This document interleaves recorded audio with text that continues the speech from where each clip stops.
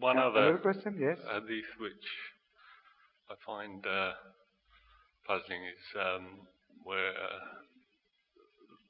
the Prophet apparently cursed painters, or I'm not sure if it was just painters or portrait painters.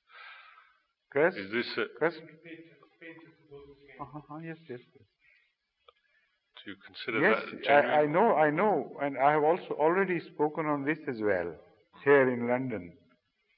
The fact is that all the paintings in those days, when Ahmadiyya is condemning painting, were devoted to idol worship.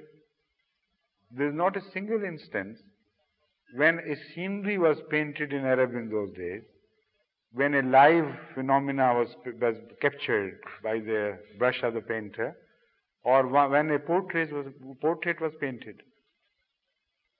All the painting was false, imaginary, and entirely devoted to idol worship.